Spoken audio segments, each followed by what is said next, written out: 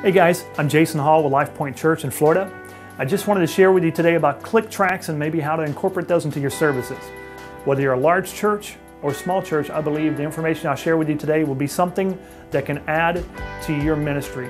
On any given Sunday, you can't always expect everyone to always make it. So what helps me out is when I have click tracks or I have a multi-track that's available, I can always add that particular instrument into the service. We don't want to overcomplicate it, we just want to give you information that can enhance your ministry. All right, so let's get started. Okay, now I'm going to show you the software that I prefer, which is by Ableton, and it's called Live. It's either for Mac or PC. I prefer the Mac version. And real quick, let me give you a demonstration of what that looks like. I won't dive in too in depth just because I'll let you do that for yourself if you decide to buy the software. So anyways, I have inside of Ableton, I have all of my rhythm tracks and click tracks already laid out on an individual channel. And they all have their own individual tempos and time signatures next to them. Okay, let me show you one that sounds, that just has a click to it and the backing pads and synths and things like that. Let's choose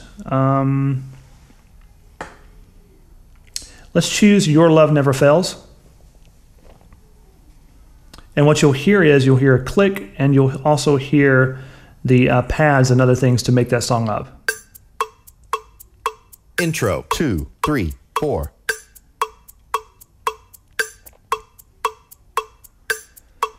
That's a guitar intro. And now it starts.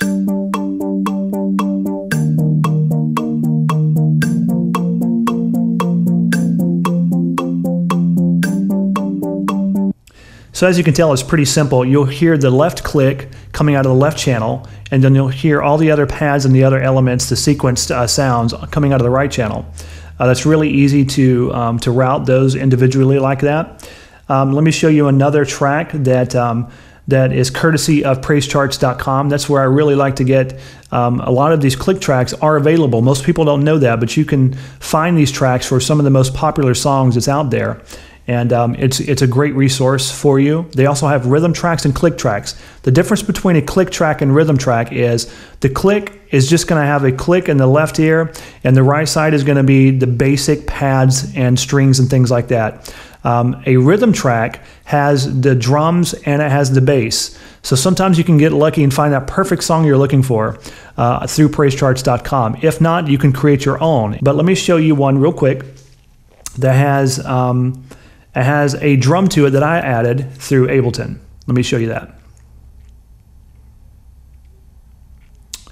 Here's Our God by Chris Tomlin. And it has a click on the left and then the drums and all the other instruments on the right. 1, 2, 3, 4.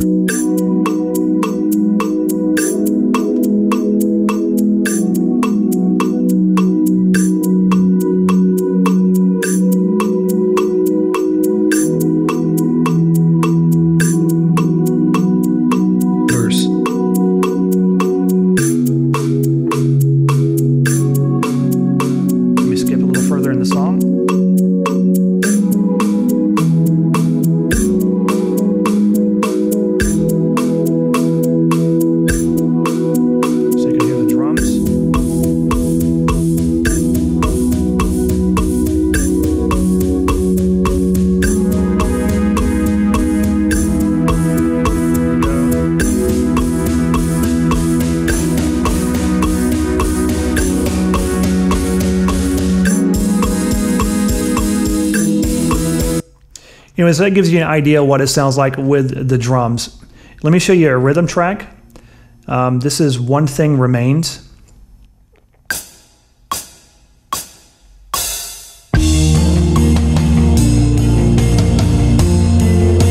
If you notice, this one does not have a click, but you can add a metronome if you would like to.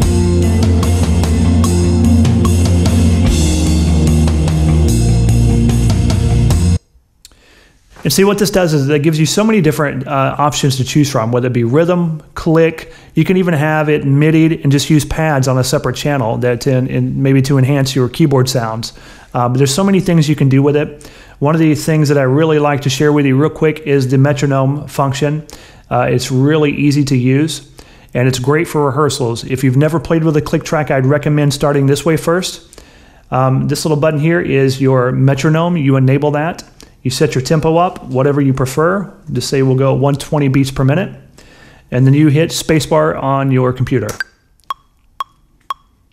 It's that simple. And once again, everything is routed to the left-hand side, and it will not come out of the right channel. That would be, you would save room for that for your actual pads or your other backing tracks.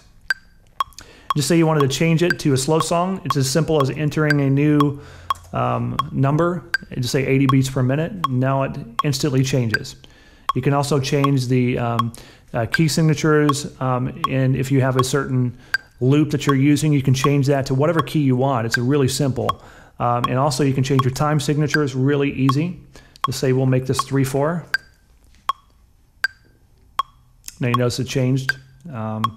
You can download a trial version of the Ableton software through their site, and it'll give you a great experience by just trying it out for a little while.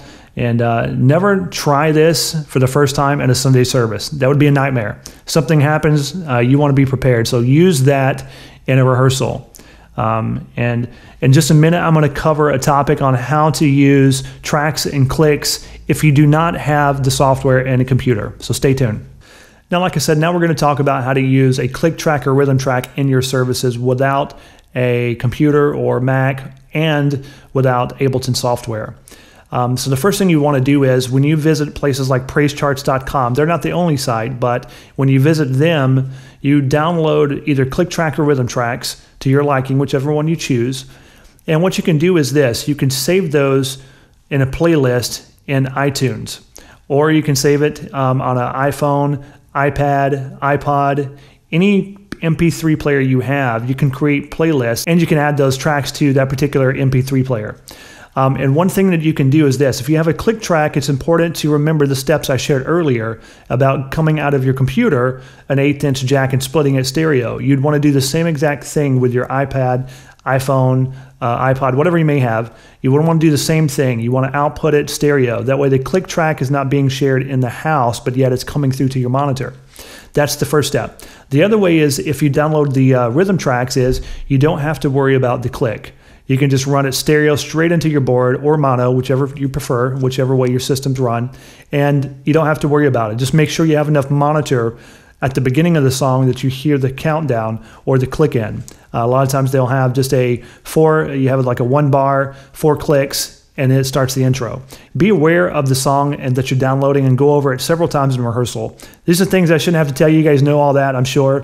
But I hope this helps you guys in obtaining some valuable resources and using click tracks and things in your services. So guys, take care and God bless.